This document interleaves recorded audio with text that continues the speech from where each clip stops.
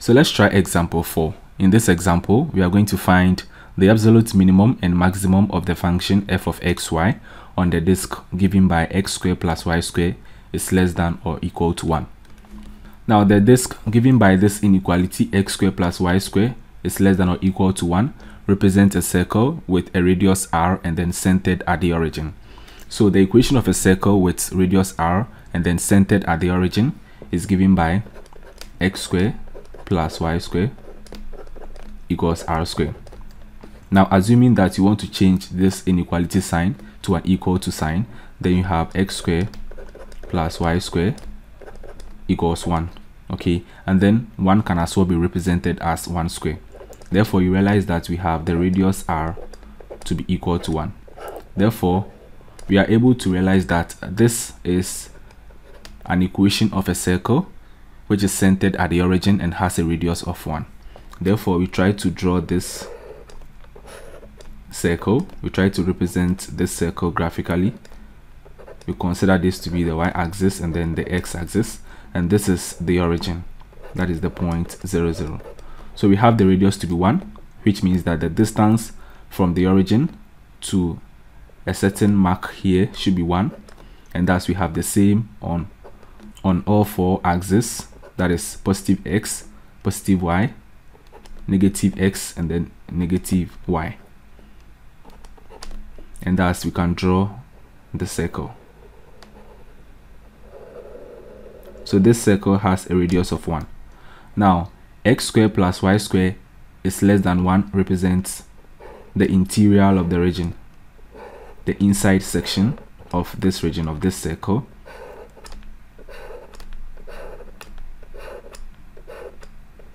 And then x squared plus y squared equals 1 represents the boundary of the circle. It represents the boundary of the circle.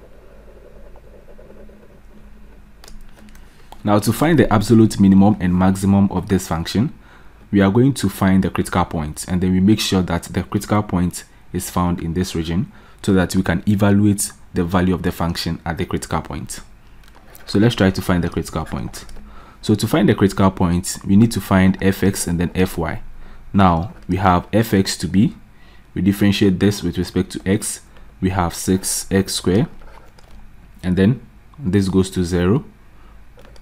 And then for fy, we differentiate this, we have 0, we differentiate y to the power 4, and that gives gives 4y cube.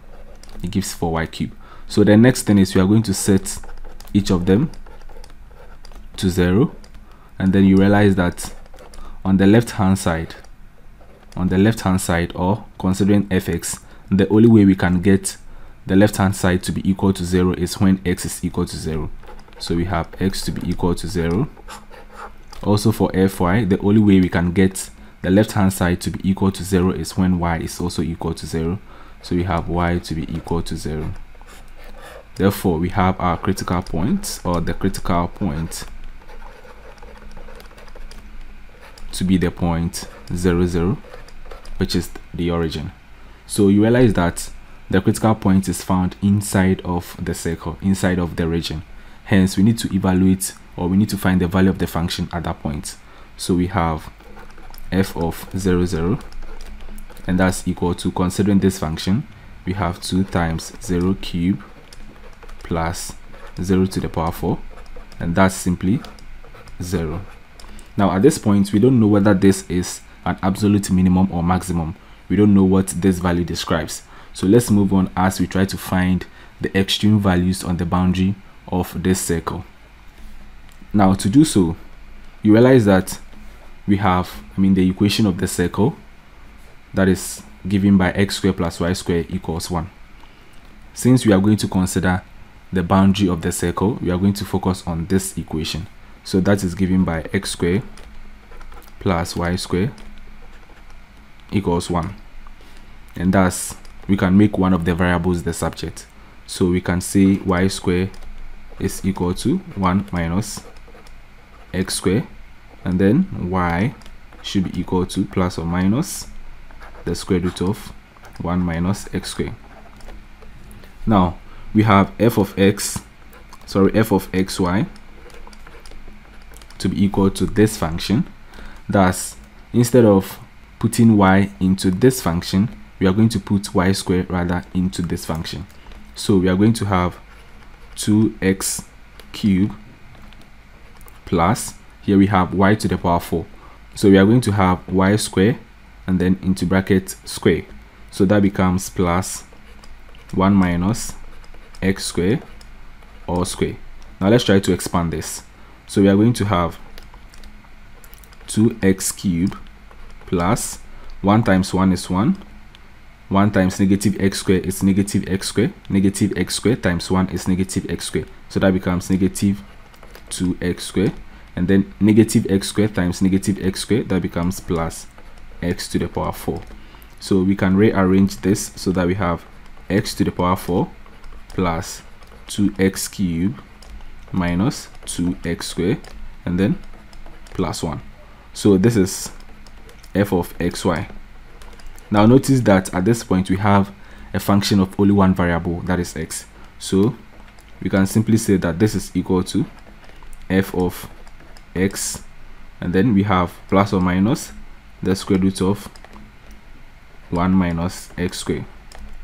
Indirectly, we've been able to substitute y for x in this function. So here we have a function of only one variable. Now we need to find the derivative of this function, and then we set that to 0. So we are going to have f prime of x plus or minus 1 minus x squared, and that's equal to, so we differentiate this with respect to x, and then we have 4x cubed plus, this becomes 6x squared minus 4x, and when you differentiate this it goes to 0, and then we set that to 0.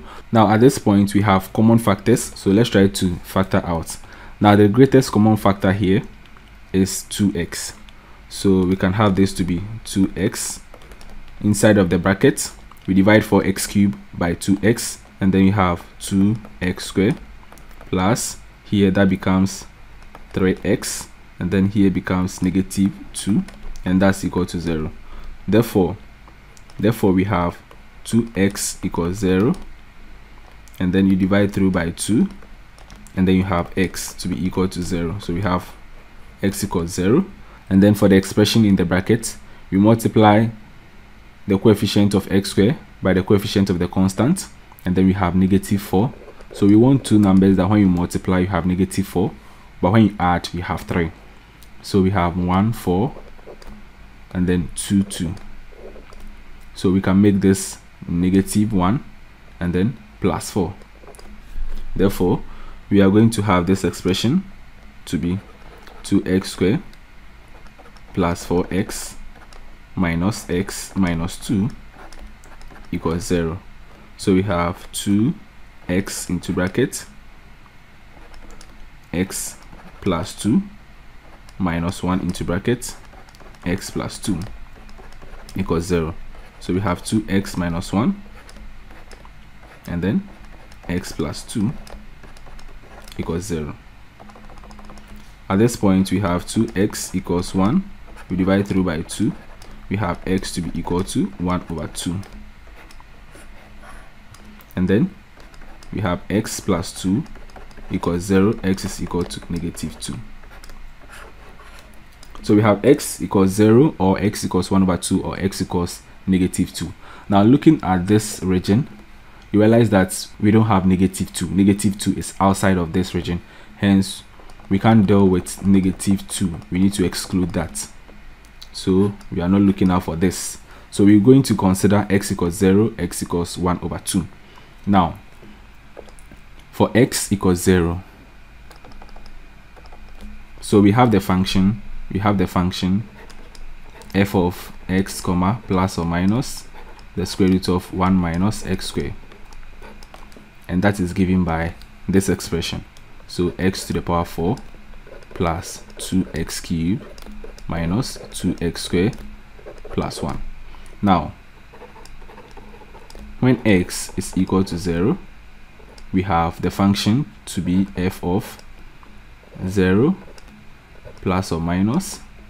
When you put 0 here, we have 1 minus 0, and then square root of 1 is 1, and that's equal to, we have 0 to the power 4 plus 2 times 0 cube minus 2 times 0 square plus 1.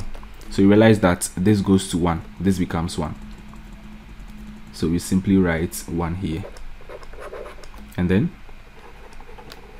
when x is equal to 1 over 2, then we have f of, now when x is equal to 1 over 2, let's do that here. So we are going to have f of 1 over 2. So we are going to have f of 1 over 2, comma. Now this side we have plus or minus the square root of 1 minus 1 over 2 all square. Now that becomes 1 square is 1, 2 square is 4. So it simply becomes 1 over 4. Now 1 minus 1 over 4, that is 3 over 4. And then you want to use the principle of indices to apply the square roots to 3 and then 4. Now you realize that this can also be expressed as the square root of 3 divided by 2, because when you have square root of 4, that is equal to 2. Therefore you have plus or minus square root of 3 over 2. So that becomes square root of 3 divided by 2. So we are going to put this in here. So that becomes half plus or minus root 3 over 2. So half plus or minus root 3 over 2, and that's equal to, so we are going to fix x equals 1 over 2 in this function. We are going to have 1 over 2 raised to the power 4 plus 2 times 1 over 2 raised to the power 3 minus 2 times 1 over 2 raised to the power 2 plus 1. So we are going to have this to be equal to, this becomes 1 over 16, this becomes 1 over 8 times 2.